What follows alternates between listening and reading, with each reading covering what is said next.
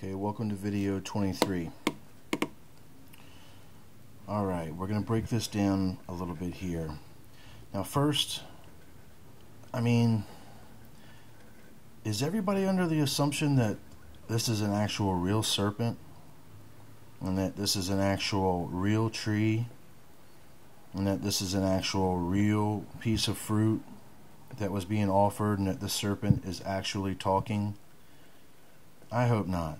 Because if you are under that assumption, then there's no reason further to view any more of my videos. There is still a distance between you and this truth that we're not going to be able to bridge here today.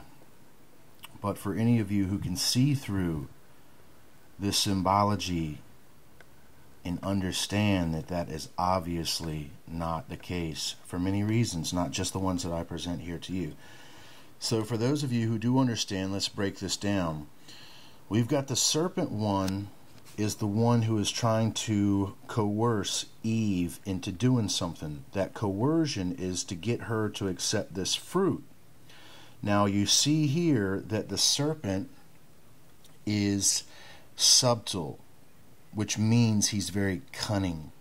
He's very cunning, okay? So we get the understanding here that there's an order or a decree that's set which forbids Eve to partake of this fruit. But then the serpent says, God doesn't want you to do this, because in that day that you eat, then your eyes shall be surely opened, and then ye shall be as gods, knowing good and evil. Now that right there is the exact same lie that these aliens are perpetuating, promoting, proclaiming. That exact same lie. You know, for anybody who cannot see that absolute connection, it's the same thing. View some of these videos about the GFL, the Andromedans, and the Arcturians. They're saying the exact same thing. They're saying that we are gods, that all we have to do is raise our vibration, and that the whole world is just going to be perfect and hunky-dory. It's the same lie. Okay? So this fruit, though, I told you, has two separate meanings. Now let's get back to the meaning, because this is the meaning itself of this knowledge of heaven, which I revealed to you in the symbol. But I told you it has a second meaning, which is the introduction of the seed of Nod. And we're going to look at that a little closer, because that's really what this fruit symbol also ties up as. Because you have to look at the wording here, and it says, and when the woman saw the tree was good for food, and that it was pleasant to the eyes. Now remember, these Nodites, these fallen sons of God, are beautiful. They are physically, immaculately beautiful specimens. They're highly intelligent, and a tree to be desired to make one wise.